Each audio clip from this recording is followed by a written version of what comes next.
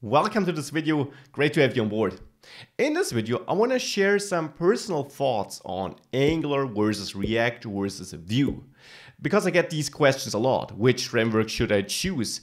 Is Angular better than React? What should I learn? And I try to answer some of these questions by sharing my thoughts on it. Now, a little bit of advertisement right at the start if you are interested in diving into a very technical comparison, having a look at the performance and so on, and want to get an introduction to each of these three frameworks. I created a course about that which you can buy on Udemy. You don't have to though. I will also share my thoughts here, my personal thoughts as mentioned. Let me start with Angular, and with Angular I mean Angular 2 or now 4, the latest version of Angular therefore. What do I like about Angular? I like the general concept of Angular. I like the modularity. I like the way we use components with modules. I like that we use dependency injection, how that works. The high level of control we have, I also like that. I like that it's easy to add routing or form validation, that we have this all in one package, even though I know it's technically split up over multiple packages, but it's easy to add form validation and so on, for example. I know that this can also be confusing for newcomers though. That might be a disadvantage. Another advantage I see for Angular is just that it has this very successful first version, Angular 1. It's still getting used a lot, it is very popular, and a lot of web pages use it. Angular 2, in theory at least, is better than Angular 1, faster, better performance, so that should be a big advantage in the future. However, I will also say that the Angular team messed some things up during the development of Angular 2 mostly. Their communication wasn't that great, and they also gave me a shot in the back when they changed something in release candidate phase. And just so you know, release candidate normally means we don't make any breaking changes to the API in general unless it's absolutely needed. And I guess it was absolutely needed, but still. Everyone was relying on some continuity, I guess, and they made breaking changes, very breaking changes to Angular multiple times, and again, the communication wasn't that great. It was like, new release, breaking change, here you go. And I think that really destroyed some trust, or some people really don't trust Angular and the team behind it anymore, because they fear that when they create an app with Angular, it's going to be useless in 1 year because Angular 5 or 6 or 7 or whatever is coming out and will render everything deprecated or, well, useless, what they wrote. And that is a problem. Now, I don't believe it's going to be like that. The Angular team is saying that they will do their best to provide backward compatibility. They will also release long-term stability releases, so releases which will get security updates for a longer time. Still, they will have to prove this, and that is definitely something which gives Angular a harder stand than it would need to have due to its very famous history with the Angular 1. Now, one other thing Angular introduced, which certainly isn't liked by everyone, is Typescript. Now, I like it. I believe it leads us to write better code. It forces us to write better code, and that is good in itself. However, if you have a JavaScript only background, adapting to TypeScript can be challenging. If you, however, already knew languages like C# or Java or any other language which uses types and interfaces, you won't have that hard of a transition. And since I do have that background, I really like TypeScript. As mentioned, I think it allows us to write better code.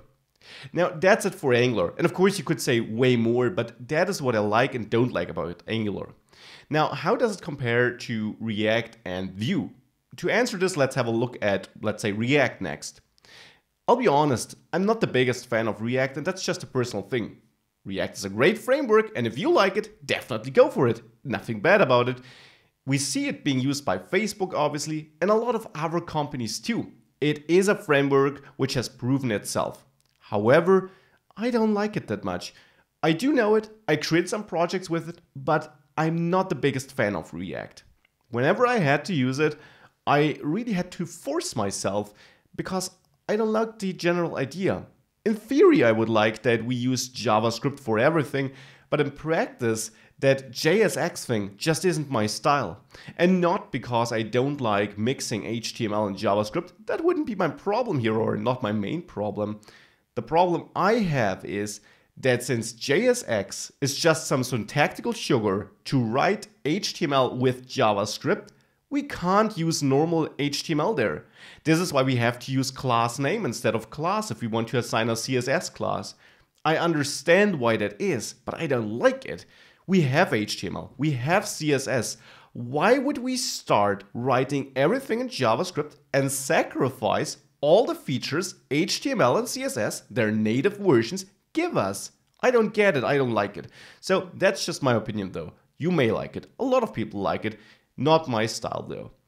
And I think it's due to this strange mixture of JavaScript and wannabe HTML that it can be really hard to learn and master React.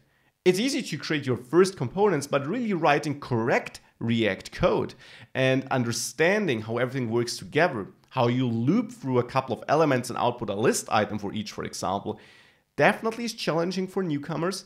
And that per se is not a bad thing. Angular certainly is challenging too. But the overall idea behind React really has to connect to you. If that's the case, there's nothing wrong with it, and it's a great framework, one of the most popular ones right now. And if Angular 2 should fail to follow Angular 1's path, React might very well be the king of the frameworks, so to say. But again, the reasons I mentioned might be reasons why you might not like it too. And again, that's just my opinion. Now, how does it compare to Angular then? Well, React has one advantage, obviously, it uses JavaScript. However, typically ES6, so you will still have to learn ES6 and you will have to learn how to set up a development environment where you can use ES6.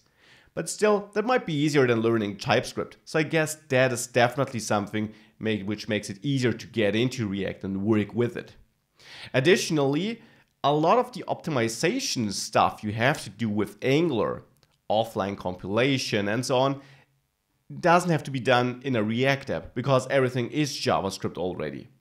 On the other hand, since we have a clear separation between HTML and TypeScript, for example, in Angular, you can use normal HTML code when writing your templates. You can't do that in React since you use JSX, which is just JavaScript in the end. And it's that general idea of using templates and the logic in an extra file or in the TypeScript code in general, or mixing everything, which may really not be your style, or you may prefer one of the two styles. For me, it's clearly Angular's style. React also doesn't bring all the features Angular brings. You have to add an extra router, which is developed by the community. You have to add extra form validation packages. That's all possible. But since for Angular, all these things are developed by the Angular team, you have a higher chance of these packages getting regular updates and working with the latest version of Angular. For React, that might not necessarily be the case, though I will say that React has a very active and vibrant community, so chances are high you will find the packages you need. You could of course say more, and if you got something to share in general related to anything of that video, definitely leave it in the comment section. So what else might we have a look at when comparing React with Angular? Well, we could have a look at the job perspectives.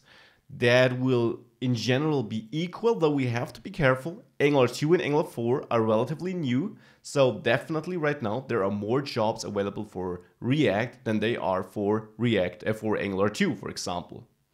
What about performance? Well, there are lots of ways to measure that. Again, I can only point to the course I mentioned at the beginning of the video.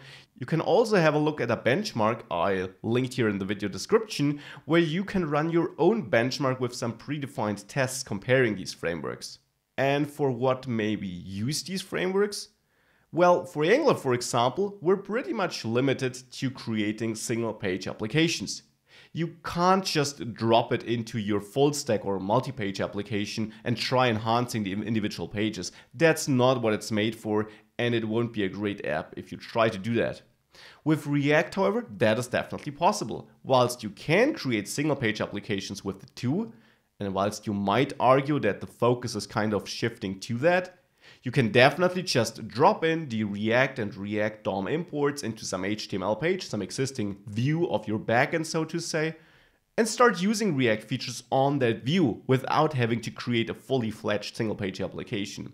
So that might be an advantage if you're looking for that ladder functionality, enhancing your full stack app, then React might be your choice.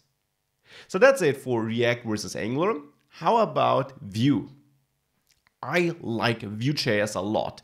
For me, it's a bit like if React and Angular had sex.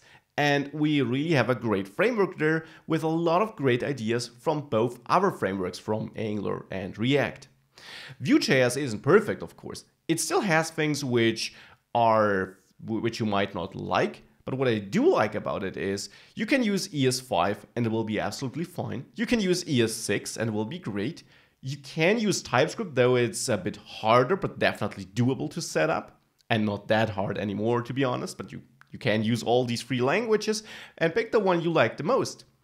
We have a separation of template and the JavaScript code, which, as you already heard in this video, I like. It allows us to use normal HTML, normal CSS, and JavaScript to connect all these things.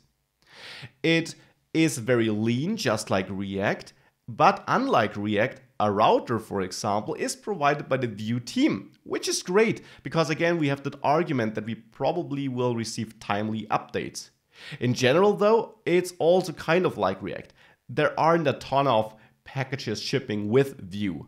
You will have to bring a lot from the community. For example, form validation is something which isn't built into Vue. You will have to get a package for that, and that again leaves you open to the same disadvantages we had for React, that you have to rely on the package authors updating their stuff and so on. What you also might not like is that it can get very much code in bigger projects. Let me put it like this.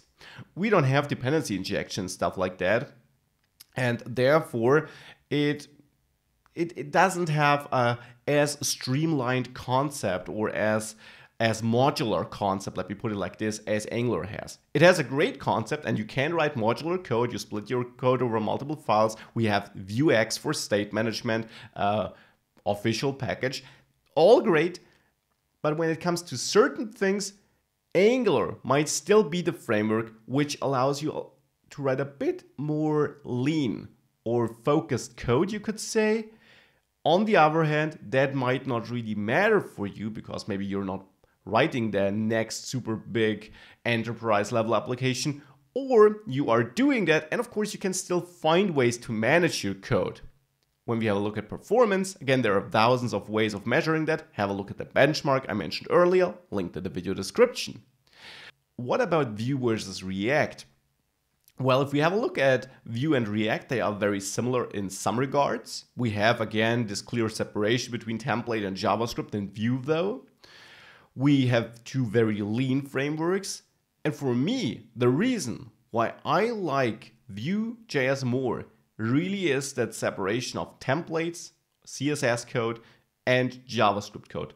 That is really, for me, the tipping point, I guess. Maybe combined with the fact that we have an official state management package, Vuex, and an official router. These are reasons why I really like Vue.